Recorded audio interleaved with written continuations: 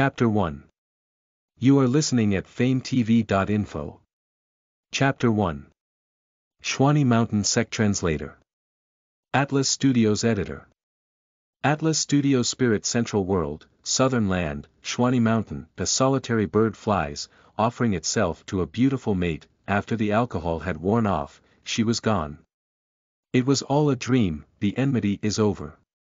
The sabers and swords are gone. Alone in the cold boat, I drink to the rain falling on the river. Accompanied by the sound of singing, a young man in white appeared in the horizon.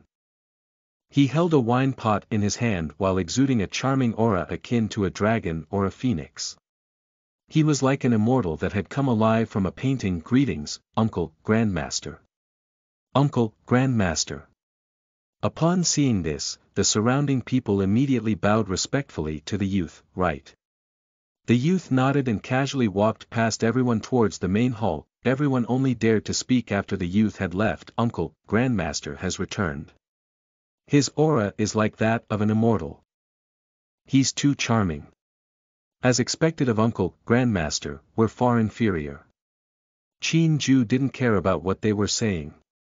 Right now, he only wanted to quickly explain the matter of participating in the demon slaying gathering to his cheap senior brother and then sleep comfortably. This time, a handsome man suddenly walked out of the main hall and was slightly surprised to see Xuanhuan.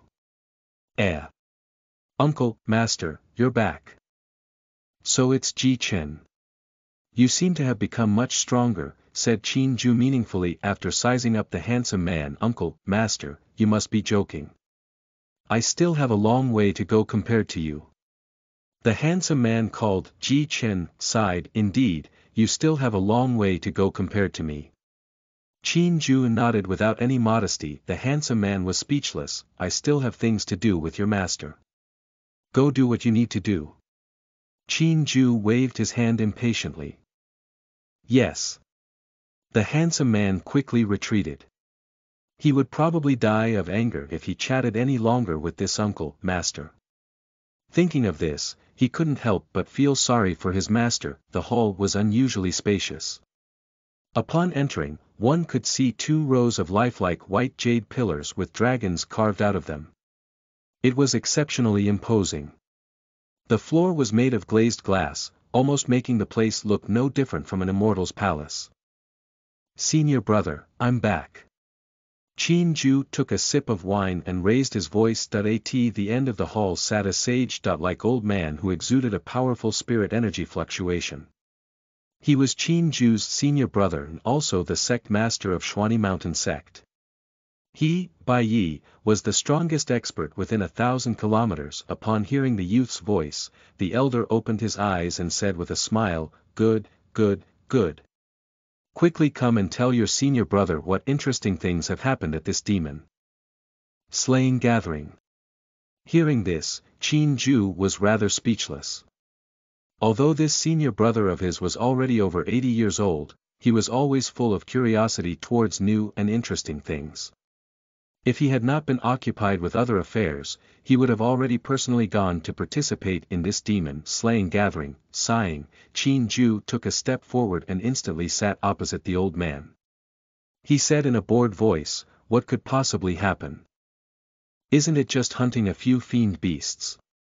It's already been held more than 10 times. Haven't you seen enough? You're right. The old man was stunned for a moment and didn't know what to say. He could only change the topic. What about the rankings of the 4 great sections? Just like last year, first place was the Archaic Mysteries sect. Second place was the Profound Yellow sect. Third place was the Sword sect, and fourth place was the Thunder Breeze sect, Xuanhuan answered casually. Then, hasn't the Archaic Mysteries sect been number 1 for 5 consecutive years? This is not a good thing. Who cares if it's good or bad?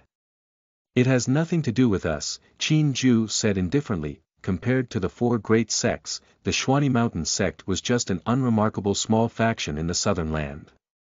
Apart from remembering to send an invitation letter every year during the demon slaying meet, people rarely thought about this place. I hope so. The old man sighed. Right. Qin Ju seemed to recall something as his eyes suddenly widened. What is it? The old man asked hurriedly. There was a very beautiful girl. I remember that she's the holy maiden of the Thunder Breeze sect. TSK, that figure of hers. At this point, Qin Ju couldn't help taking another sip of wine. The old man was speechless. Qin Ju stood up and said, "Senior brother, is there anything else?" "If there's nothing else, I'll go back to sleep first." "Alright, time to get lost." "Wait. Anything else?" "You should drink less."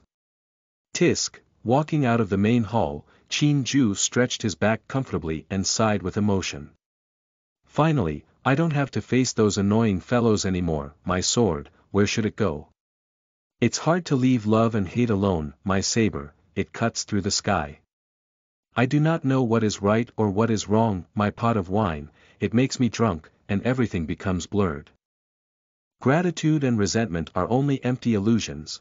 As Qin Ju sang, he staggered out of the hall and soon arrived at his courtyard. Despite being the youngest Uncle-Grandmaster in the history of Xuanhuan sect, actually, the entire Spirit Central world, Qin Ju loved to drink, sing, and enjoy the scenery. Therefore, the courtyard he lived in was built on the edge of a cliff, and because the terrain was rather remote, he didn't have to worry about being disturbed. Ha ha ha, little Qin.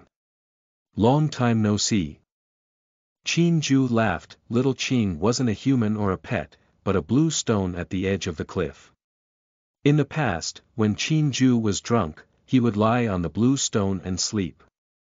As time passed, Qin Ju regarded it as a friend. The blue stone couldn't speak, so the place naturally remained quiet. Qin Ju flew up and landed on the blue stone. He leisurely said, "It still feels better here. No matter what happens in the future, I can't agree to senior brother's wishes and participate in such boring activities."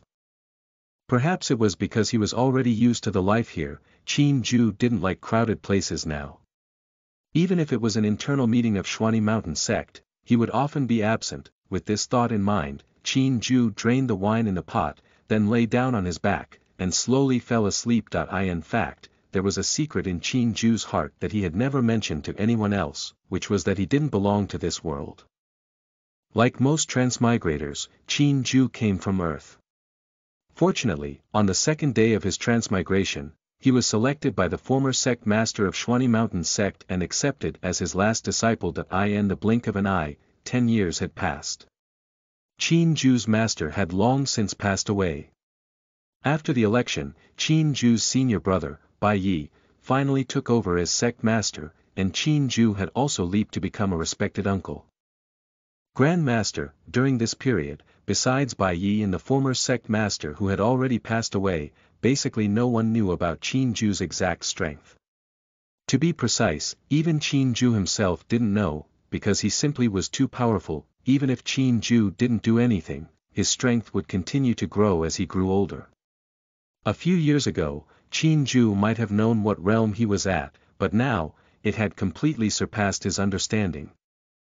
Even if it was the most powerful cultivator in the Spirit Central world, Qin Ju could still kill him with a single punch. Although he had invincible strength, he didn't want to become a superhero who maintained world peace. Every day, he would just drink wine, sing songs, and enjoy the scenery. No matter what earth-shattering event happened in the outside world, it wouldn't affect him. If Bai Yi hadn't been unable to leave this time, Qin Ju wouldn't have participated in the demon slaying gathering either, who said that the greater the ability, the greater the responsibility. At least Qin Ju wasn't interested. No one could force him to do that. After an unknown period of time, when Qin Ju woke up, it was already late at night. The silver moon was like a plate, and the stars hung in the sky. The sight was incomparably gorgeous. At this moment, Qin Ju's body seemed to be afloat in the starry sky, his body and mind particularly relaxed. What's that? Qin Ju looked up and suddenly saw a flash of light flying towards him. Meteorite. Qin Ju frowned slightly. With a wave of his hand, the light immediately turned in the air and flew elsewhere. After doing this, Qin Ju clapped the dust off his hands and then returned to his room to continue sleeping. Listen to the full novel at FameTV.info, direct link in the description.